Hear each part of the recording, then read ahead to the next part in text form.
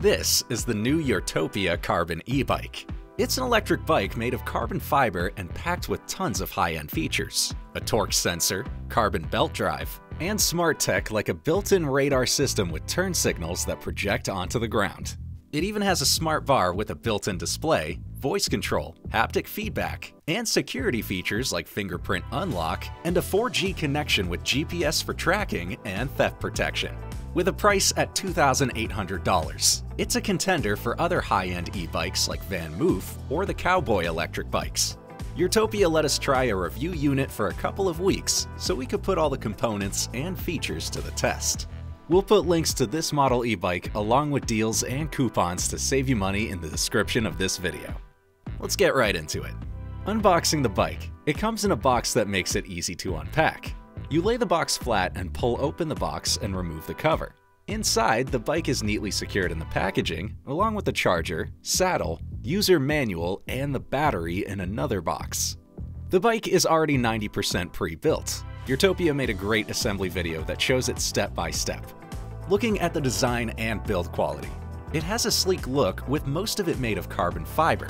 The frame, fork, handlebar, and even the seat post tube are all made of carbon fiber, with a twist design underneath the seat post, giving it a futuristic look while allowing the seat post to be adjustable. All that carbon fiber makes the entire bike super lightweight, making it 30 pounds, including the battery. The bike frame comes in two sizes, medium and large, and the review model we got is medium, which is suitable for riders up to 5'11" or 180 centimeters. Looking at the components, the motor is a smaller 250-watt hub motor in the rear wheel. The drivetrain is a single-speed with a Gates carbon drive CDN belt. Having a belt instead of a chain means it's smooth, quiet, and clean with no oils, meaning no grease stains on your pants. It's also maintenance-free, and Urtopia says it should last up to 30,000 kilometers, or about 18,000 miles of riding, before it needs to be replaced. The Urtopia also features a torque sensor. These are found on higher-end e-bikes, whereas many lower-cost e-bikes use a cadence sensor. The torque sensor determines how much force the rider is applying to the pedals and applies power to the output accordingly. This means the motor engages quickly, and when riding, you almost forget the motor is there helping you. Now, keep in mind the Urtopia doesn't have a throttle, so it's a pedal assist bike only. And riding the Urtopia, it feels light and nimble. It has a top speed of 20 miles per hour, and once you reach that top speed, the motor effectively stops helping you and you're pedaling on just human power. But since it's a single speed, you'll be limited by how fast your legs can pedal. When riding up hills, it will take on moderately steep hills, but you'll want to turn on turbo mode and add some extra leg power to push it to the top for steeper hills. For braking, it has hydraulic disc brakes with no branding on them, so we're not really sure who manufactures them. But they do work well to bring the bike to a quick stop, and you can easily lock up the tires. The battery is a 360 watt-hour removable battery that sits flush in the frame of the bike with a key lock. You can either charge the battery in the bike or remove it to charge inside. The charger is a 4-amp fast charger, so it can fully recharge the battery in 2.5 hours. Looking at the range, Urtopia advertises a 30 to 80 mile range that will vary depending on factors like your weight, the mode you're riding in, and the terrain you ride. In our range tests, we found that you can get around 30 to 40 miles of range going pretty fast in Mode 3, while you'll get the 60 to 80 miles of range when riding in Eco mode. Now, getting into all the smart tech this e-bike has to offer, the SmartBar is well designed, with the LED dot display integrated inside. The display is bright and easy to see and shows you relevant details, current speed, battery level, and speed mode. For controls, on the left-hand side is the multi-button control. Pressing the up or down button will change between the 4 pedal assist modes: Comfort, Sport, and Turbo. You can also turn off the motor altogether if you want to go all manual. Pressing and holding the left button for 3 seconds will turn on the headlight and taillight. And the headlight is also integrated into the SmartBar. And it's a Saint VZO headlight, meaning it's designed to keep the beam focused directly on the road and out of the eyes of other riders or cars. On the right-hand side of the handlebar is the fingerprint sensor. You program your fingerprint using the app when you first set up, and you can unlock the bike either using the fingerprint sensor or with the app using Bluetooth.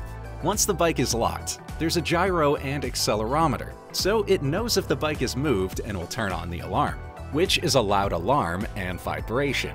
However, we found that the alarm didn't seem to always come on, even after locking the bike and trying to move it. The fingerprint sensor also functions as a button.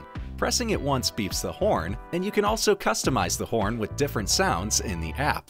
To turn on the turn signals, you press either the left or right button. The display will show you when the turn signal is on, and the rear tail light will emit a projection of the signal onto the ground. But unfortunately, the projection light isn't very bright, and cars are probably not going to be looking out for those on the ground.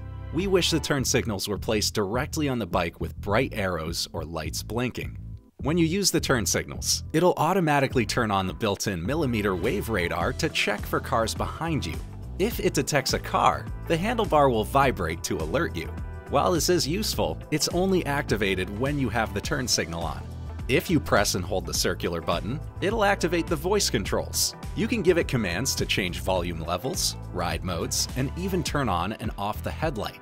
It is useful, but in our tests we found that it doesn't always capture the voice commands, so you can't really rely on it consistently. Turn light on. Turn right carefully. Looking at the phone app, it has a clean UI and lots of different features, including a dashboard that shows you bike details like battery life, an interactive map, a detailed ride report of each ride, and you can even go in and replay your ride path. It even has a calorie counter and CO2 meter saved. The bike even has over-the-air firmware updates, and you can expect Urtopia will be rolling out new updates and features for the bike over time. For example, later this year they'll add the ability to see the turn-by-turn GPS notifications inside the SmartBar LED.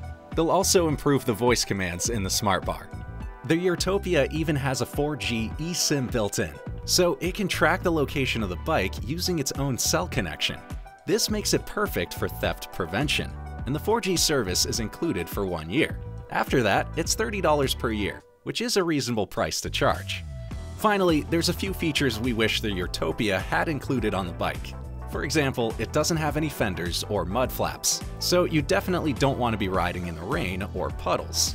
Also, the seat post adjustment does need an Allen key, so you won't be able to adjust it on the fly. But overall, we think this is a great e-bike packed with tons of features that most other electric bikes don't even include. And it's definitely a contender to others like the Van Moof or Cowboy e-bikes. Alright, that's it for now. Next, be sure to check out our other e-bike reviews and comparison videos.